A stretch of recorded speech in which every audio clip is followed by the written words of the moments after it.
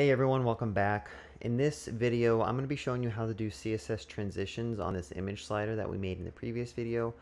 I do know I cut the other video a little bit short. I didn't do the CSS transition, so I didn't want to leave you all hanging there. So I decided to come back and add some transitions. And there is a library that we're going to be using called React Transition Group, which you can install. If you go over here, it tells you how to install it. But this library is useful for kind of like adding CSS transitions to React, because React, obviously renders and destroys things from your DOM, and it makes it a little bit more tricky to render things that are dynamically being added. So with this library, you can go ahead and import it up here. So I'm going to say import from that library, and you have the option to import two components that we're going to be using. There's Transition Group, and there's also CSS Transition. So let's just go ahead and import both of those. And in order to get this working, you have to wrap the elements that you want transitions to apply to by simply doing a transition group. And then inside of that transition group, you want to put a CSS transition. And let's just move that up. Okay, so the CSS transition takes three properties that we're going to be needing to pass in. The first one is a key. So this will just tell React to re-render this CSS transition when our image index is changing. Otherwise, the image won't actually do any type of transitions. The second one is a timeout. So this is how long the transition takes. We'll put 100, or we'll put 1,000 there for 1,000 milliseconds, which equals a second. And then finally, you also have one called class names, where you can pass in the class names that you want to kind of append CSS transitions to, if that makes sense. So let's just add a slide right. And at this point, what happens is that it gives us the ability to style a class called slide right. So if we go to our CSS group, actually, let me show you something real quick. So if I were to type in cookie and inspect this image, notice that when I click on this right arrow, it adds some classes. So you can see slide right enter done. While it's doing it, you have slide right, it's hard to read this, active, and you also have slide right exit active and stuff like that. So we're going to style the slide right enter and the slide right enter active. So if I go to our slider CSS here, I could say slide right enter active, and then also a slide right enter. Okay, so for these transitions to work, what we want to do is visualize what happens when a new DOM element comes into the page, or a new image comes into the page. And what we want to do is we want to kind of position it to the right over here and then slide it in. So these are what the slide right enter and slide right active do. And just to tie it all in, if you go back, if you remember, for class names, we put slide right. And again, that's what is allowing us to just say style slide right enter and slide right enter active. So when the image slides in from the right, we want the position of the image to be moved over to the right somehow. So we can use a transition, and we could say translate X by 100%. So that'll move the image to the right by 100%. So if I click this, notice that it does get moved to the right.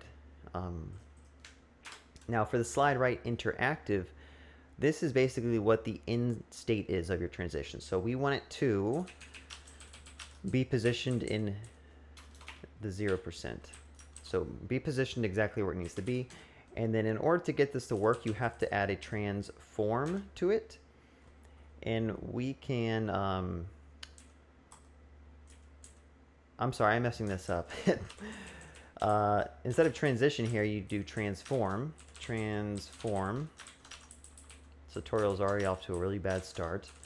And then transition. And for the transition, the first parameter or argument or whatever is the actual property you want to transition on. So I'm going to say transform. And I'm going to say give it 1,000 milliseconds. I'm going to say ease in out. So hopefully at this point, if I click that button, it should slide in. So you notice that the new image did slide in from the right. And the other image is kind of sticking around. So they handled the case where the other image is kind of just sticking around We could do some more CSS styling. So we could do slide right exit and slide right exit active. So the difference between these two is the exit is basically taking the existing image and we need to do something to it, right? So the existing image needs to be in position 0% so that it's just right where it needs to be. And then we need to slide it negative 100%. All right, so now if I click this, notice that the current image is sliding to the left and the other image is a little bit hidden. Now the other image is hidden because we don't have any type of like absolute positioning. So I'm actually gonna add a image wrapper. I don't have Emmet installed. So I'm gonna add a class called image wrapper, and that is going to wrap all this. Okay, and then for image wrapper, I'm going to give that a position of relative so that I can give the image wrapper image, which is defined up here, a position of absolute. So this is kind of CSS trickery, and I don't know if there's a better way to do this. I've gone down and broke it. All right, so now when I click it, notice that it is sliding in, but our buttons are all messed up now. So we probably want to give this wrapper a fixed width of like 200 pixels. And then we probably also want to text align. Something is not being text aligned correctly. Probably this. There we go. All right, so hopefully that works. So we're almost there. Now notice that the images are kind of being displayed outside of this wrapper. Like if we wanted the wrapper to be something that's containing the images, we could add, I'll add a 5-pixel border just so we can visualize this. And let's give it a height of 200 pixels as well, or 150.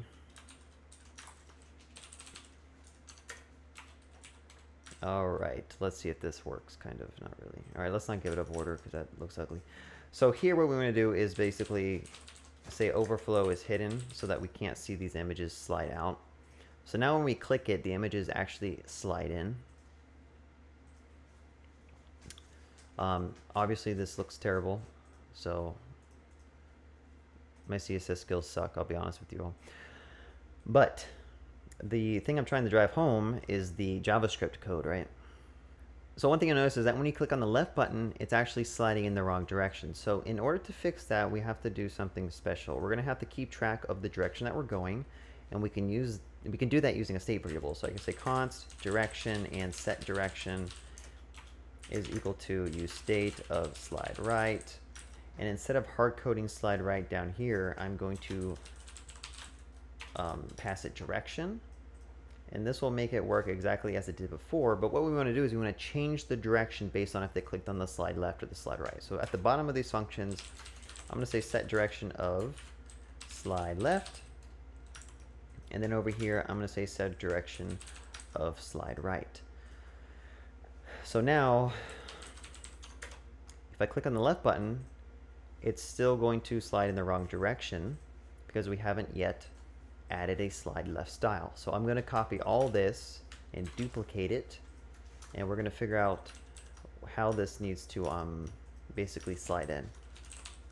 So slide left, enter, enter active, slide left, exit, and exit active. And this is going to do the opposite, right? So when we enter in from the left, we need to be in a negative 100 pixel position, and we go to 0.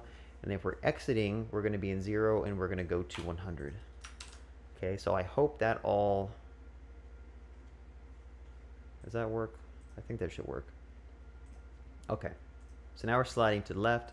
Now there's one issue, is that when you change directions, it's almost like it's keeping track of the initial direction first before it actually corrects itself. And this one took me some debugging to figure out, and there's something that you can pass to the CSS transition group, or to the transition group, and it's called like child factory. Child factory. So in order to fix this issue, I can't really explain to you what's going on, but you have to pass it a child factory property. And I'm going to just go ahead and create a child factory function that takes in direction. So up here we can say const child factory is equal to a function that takes in direction, and this needs to basically return another function that takes in child and returns a react dot clone element. You give it the child, and then you also give it the I think class name is direction. I think that's how you do it. I'm trying to go off of memory here. I can't explain why you have to do that. So if you go right and you go left, it's still messed up. I think it needs to be class names maybe.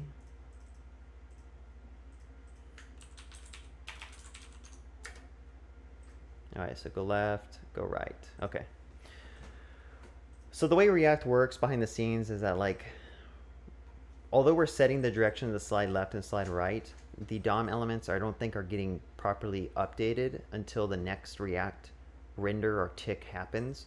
So I think this is like a workaround or a hack to kind of force it to have the correct class names before React decides to re-render the page.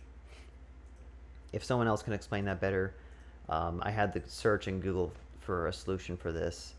But this is saying you may need to apply reactive updates to a child as it's exiting. So if you find it that you have to do something special like this, you might need to use something called a child factory. So that is how you do CSS transitions in React. This is probably one of many ways to do it. It's probably not the best way to do it, but it works using this library. Obviously you could style this and make it look nicer. I need to actually refresh my memory as to like how to make this locked in, but I mean it works. It would be nice if this was like a fixed width and height window and the images were contained in it, but I'm not going to get into that. So if you like this tutorial or video, give me a thumbs up, leave me some comments, leave me some suggestions. Again, CSS is not my my strong point, so yeah, if there's anything I did wrong, feel free to call me out. Alright, this is a Web Dev Junkie video. My name is Cody Seibert. Thank you so much for watching, and look forward to new tutorial videos in the future.